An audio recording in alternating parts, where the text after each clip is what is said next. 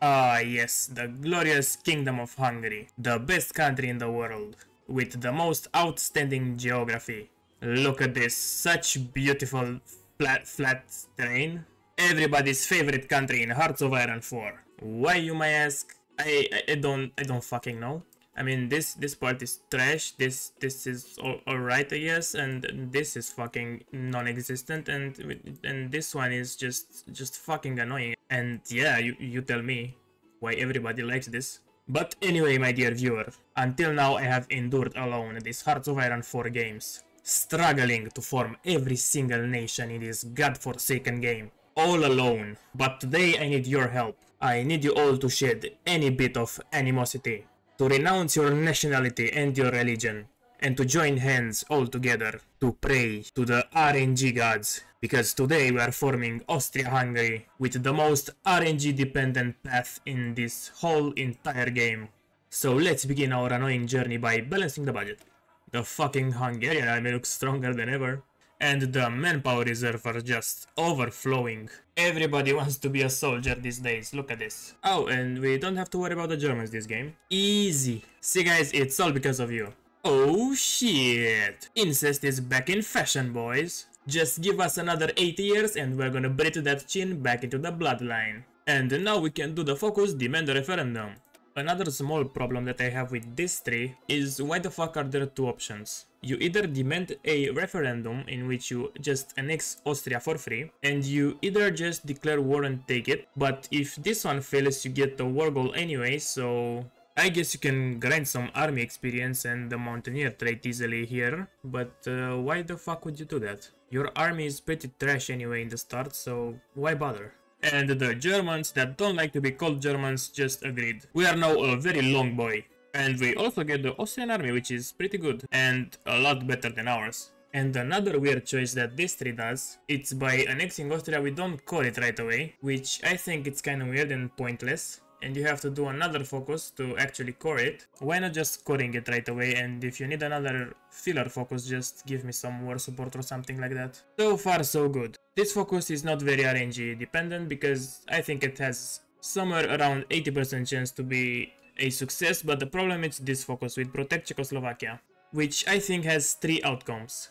The best outcome and the one that we want is to annex it right away, and we also core it. The second best is if they refuse. We will have to fight them, it's gonna cost us a lot of manpower and resources, but it's gonna be fine. But the worst outcome out of this three is if they agree to be a puppet, because that way we get none of the manpower and almost none of the factories, and they are also a tier 2 puppet, which means it will take a lot of time to annex them. So let's hope we get lucky. And the fuckers refuse. Wasn't I supposed to get a war goal on them? If they refuse me, wasn't that how it worked? I don't fucking know. So I will have to manually justify this fucking sucks, and they are also guaranteed by France, which is incredible. So I'm gonna do a little detour to the secret rearmament branch until the French guarantee disappears. Which should happen if they do this focus, but it might as well not because it's unhistorical game, hey! Oh yes, more RNG in my already full of RNG focus tree. Game design at its finest. And the Romanians accept, great. Now we can finally do some industry. Now I'm just gonna wait for a limited conscription and then I'm gonna start justifying on Czechoslovakia. It's already almost 38 and the French guarantee is still here, so I think it's gonna stay. Well, some time have passed, it's almost 39 and France is still guaranteeing Czechoslovakia. Fortunately for us, the war goal is permanent, so we don't have to worry about that. The only problem is that Germany is democratic and France doesn't look so democratic, and neither does the UK, so I don't know where this is going, but nobody joined any factions yet. I am not yet gonna attack because my army is still shit, but I hope for the best. Well, it's 1939 and the French guarantee is not going anytime soon, so I'm just gonna declare war. The French can't reach me anyway, so I'm just gonna try encircling some Czechoslovak troops somewhere around here and here. Oh, and Germany is giving me guns. Nice.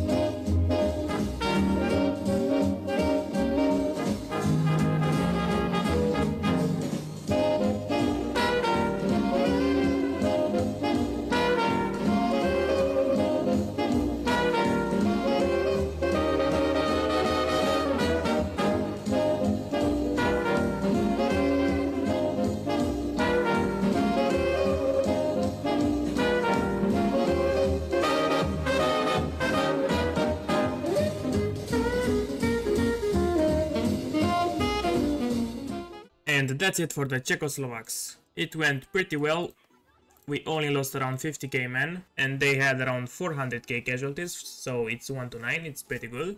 And now we have our rightful territory of Czechoslovakia. And now that that's taken care of, next up we're gonna attack Romania. Because I don't think the French are gonna be able to get into the Black Sea yet. Oh, that's no good. I will need to construct some supply centers here.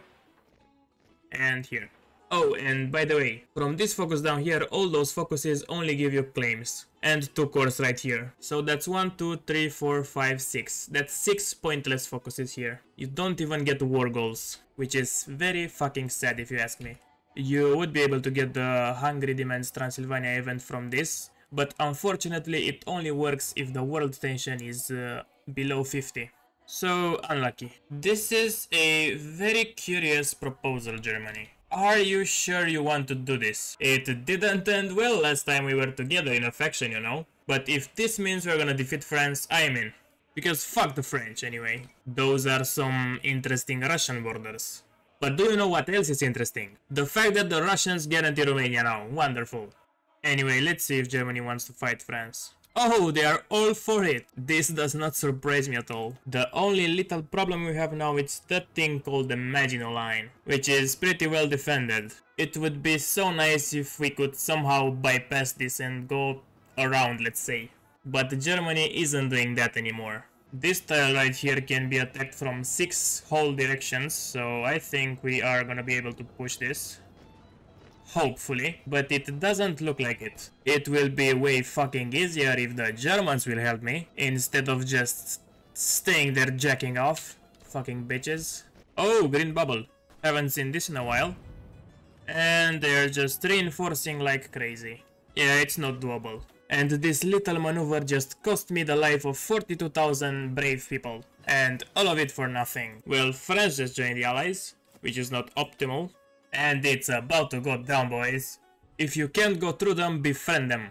So we're gonna be able to capitulate France soon. I'm gonna get my troops ready in the meantime. I hope they join. And they are in, boys. Let's fucking go. We are going to Paris. Who else might we meet there, I wonder? Come on, Belgium. Goddammit, they need one more positive. Come on, bro, quick before they get to the border. Okay, they did join. And it only took 1 week for France to die. I think that's a new record, even for them. Okay, now we only have to kill Britain. The only problem is my navy is non-existent. So I'm slowly gonna try to take control of the coast of France in order to use their dockyard and build one. Which is gonna take a fucking long time, so see you then. Well, never fucking mind, I cannot create a fleet because for some fucked up reason they are not letting me to deploy them in my occupied territory, so I literally cannot make a fleet. And I find that very fucking ridiculous, and I really don't know what to do now. I am literally locked out of doing anything now. I am in a democratic faction, which means I cannot justify on anybody. I cannot leave the said faction because we are fighting a war together, and because I cannot build any ships, we are gonna be locked in this war with Britain forever. Because there is no way the Germans are gonna invade Britain successfully. So this is gonna be another fail, guys. Yay, 2 failed videos in a row. That's so fun to watch. Although my failure today comes from deliberately choosing to play unhistorical, I hope I showed enough of the limitations this focus tree have. So if you wanna see a Austria-Hungary path done right, you will have to tune in next time, because that's right, this is a 2-parter, in which we're gonna compare the vanilla focus with the mod one. So make sure to be there in a couple days and watch the entire video, and maybe give it a like if you liked it, and subscribe, why not? And you know what? If she's not subscribed, go onto your mom's YouTube account and subscribe her to me. And hell, why not? Make your dog a YouTube account and subscribe it to me. There is no harm in doing that. Okay, I will stop talking. This nation gets a 3 out of 10 anyway. So bye guys, see you next time.